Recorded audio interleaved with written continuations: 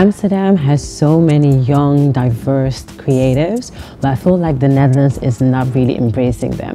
And I'm especially talking about the ones that are internationally focused. Those creatives always feel like they have to go outside the country to be seen and to be recognized. And once that happens, that's when the Netherlands starts embracing them. I'm just like, why wait for them to blow outside the country? Why not celebrate these creatives while they're still here? Energy.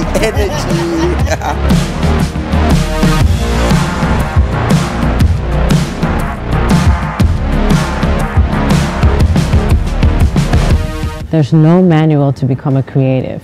So with this podcast, we really want to share the highs and the lows of chasing your dreams, not being afraid to tell your story or to feel the need to fit in, and to just embrace who you really are.